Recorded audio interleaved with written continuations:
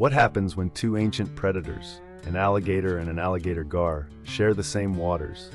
Let's break down their differences.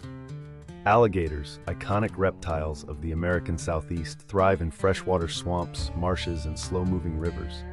They're powerful ambush predators, feasting on fish, birds, turtles, and even deer. Alligator gars, on the other hand, are prehistoric-looking fish with torpedo-shaped bodies and long, toothy snouts. They inhabit sluggish rivers and lakes across the southern United States, often in the same regions as alligators. While gars can breathe both air and water, they prefer stalking prey like fish, waterfowl, and small mammals.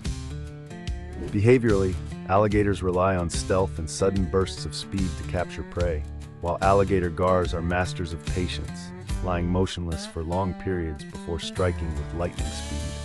Despite their fearsome appearances and overlapping habitats, these two rarely confront each other. Instead, they coexist peacefully, each ruling their own niche, one dominating above the surface, the other lurking silently below.